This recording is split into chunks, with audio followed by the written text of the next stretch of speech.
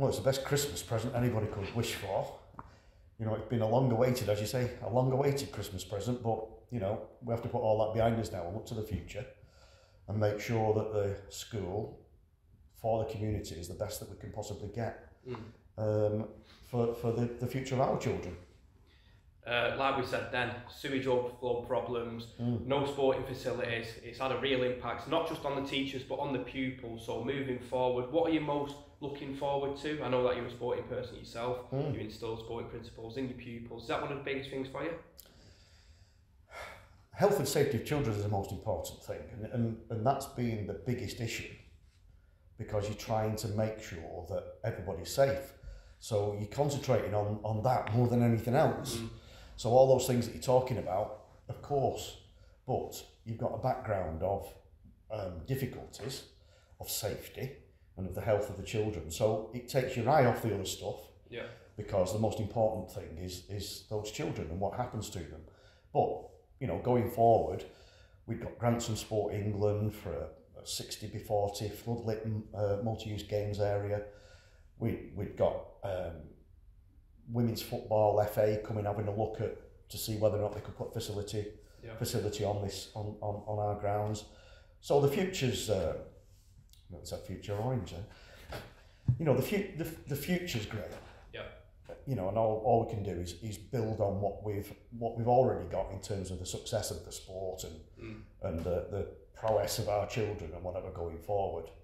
But it's, you know, it's important to get your head round that safety is paramount. Yeah, and while the future looks bright, why do you think it's taken so long for this to resolve, especially considering all the problems it's caused, and, you know, your local councils and those in charge can see directly what is happening?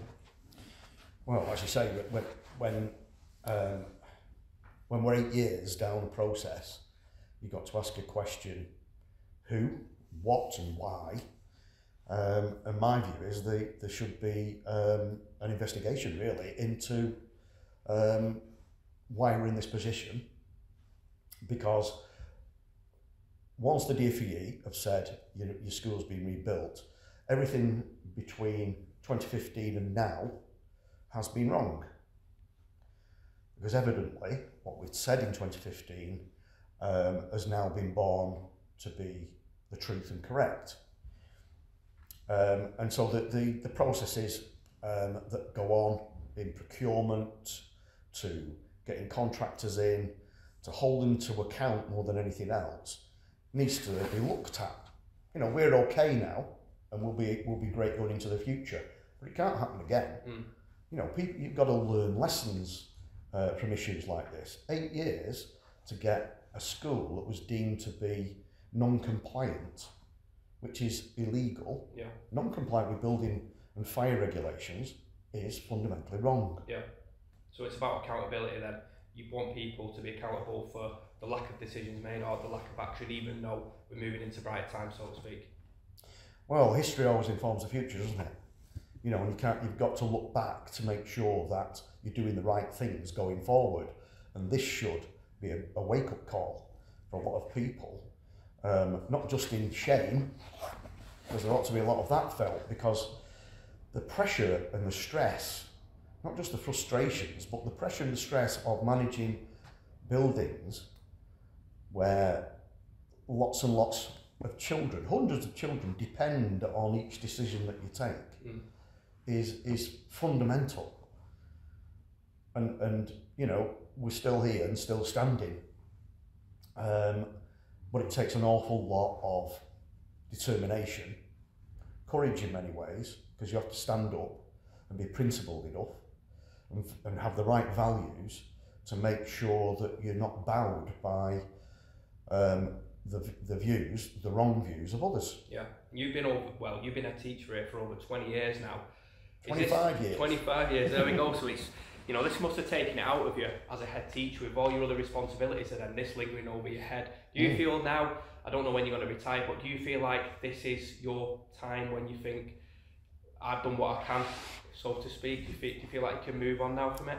Well, there's always times to move on, and I wasn't moving anywhere until we got confirmation that the building was secure, the children were secure, their education secure, and you know, as you alluded to in the first sentence, you know, that we have the best sporting facilities that our community can get their hands on. Yeah. You know, we're a fantastic sporting community across Denton.